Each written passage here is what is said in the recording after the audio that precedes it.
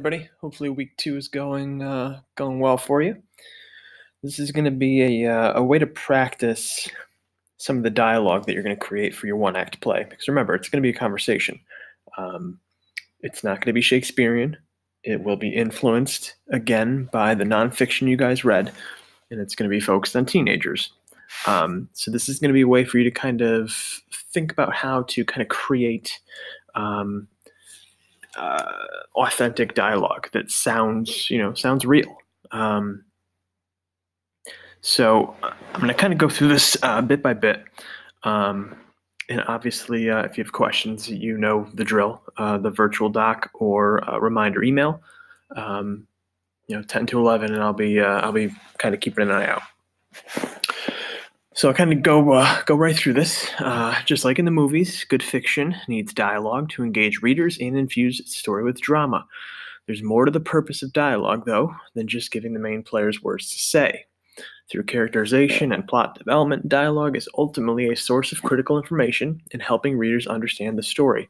So you're not just stuck with the narrator, right? You have dialogue that helps you get to know your characters, creates tension, it creates maybe a problem, it could be an argument, it could be any kind of real conversation, all right? Your play obviously does not have a narrator. So you're going to have to accomplish most of what you want to do through your dialogue. All right. So step one, as you see here, all right, is an example of short dialogue. All right. David Mamet's play. It's just an excerpt. Okay. So I'll read through it. All right. And then we'll think about what we're learning from that. All right. And it's implied about what we're learning about the characters. Okay. You're later going to kind of create your own. Okay. So let's just do step one first. Okay. Reading through the dialogue. And we could have all of this, she said. And we could have everything, and every day we make it more impossible. What did you say? I said we could have everything. We can have everything. No, we can't. We can have the whole world. No, we can't. We can go everywhere. No, we can't. It isn't ours anymore. It's ours. No, it isn't. And once they take it away, you never get it back.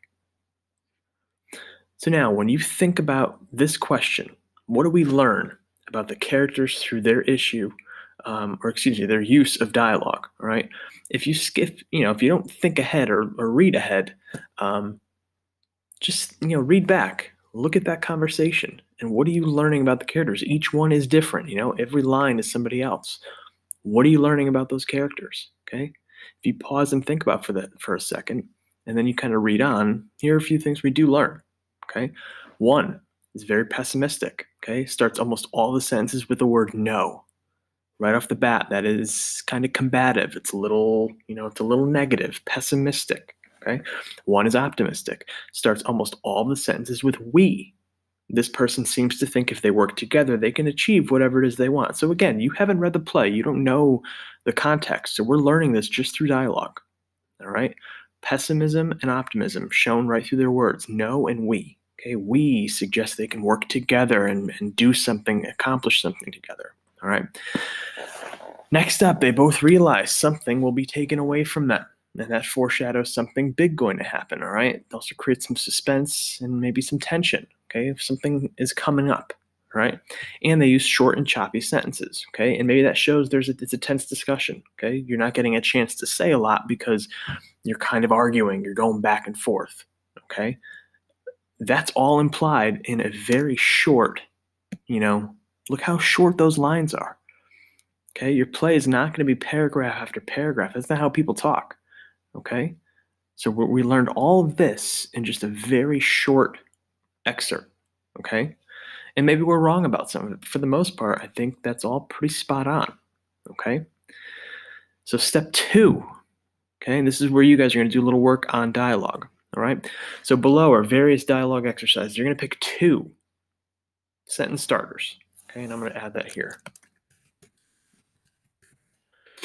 And start writing a back and forth conversation. Each one should be a minimum of 6 lines. You can go beyond that if you want, but just 6 lines, a 6-line conversation. And that includes the dialogue starter itself. You don't have to know who the characters are, where they are, or why they're at odds. Dialogue is one of the best ways to learn about your characters. Then you must explain what you learn about each character based on the dialogue you write. So you obviously know what you're learning because you're writing it, right?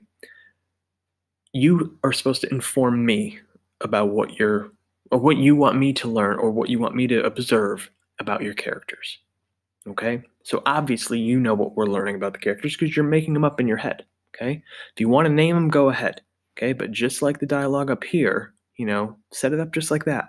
Every other line is a new character. So if you down here you want to put, um, person A, and then B talks, and then A talks, so on and so forth. You could do that. If you want to name them, go ahead. John and Billy. All right. Feel free to do that to keep it kind of clear in your head and even clear for me. Okay. So that's fine. Okay. If you want to do it like that, that's fine. So 6 lines. Here are some ways you can start the dialogue. Okay. In the conversation, again, we don't have context. You're making it up in your head with the 6 lines, at least 6 lines. Verse 1. I thought you were supposed to call me. Keep in mind, I read that with a certain tone. It's possible that you could change that tone, depending on how you emphasize the words. I thought you were supposed to call me. See, that sounds a little different. One was a little angry and one a little different. Okay, so keep in mind what you emphasize changes sort of the way we read it. So keep that in mind when you kind of pick. Next one, I never ever want to hear you say that again. Third, don't just stand there looking at me. 4, I know it's a little expensive. And 5, in my next life, I want to come back as a butterfly. That's a weird one. I don't know why you'd be saying that with somebody, but again, 2 are going to fill in down here. Okay, so one dialogue here starts with one of these, and another one will start over here. So 2 different conversations. Okay, and then the 2 things I want you to answer. Okay, what can you learn about your characters based on that dialogue? So what am I supposed to take away from that dialogue? Okay, keep that in mind. You're going to fill that in down here. So based on your conversations that you create, what are we learning? Okay, because you're going to have to do that in your 1-act play. Okay, I need to learn about your characters. What am I learning here about that conversation? Okay, this is practice. It'll get you ready for the 1-act play. All right, if you have any questions, again, you know the drill. Virtual Help Doc, email.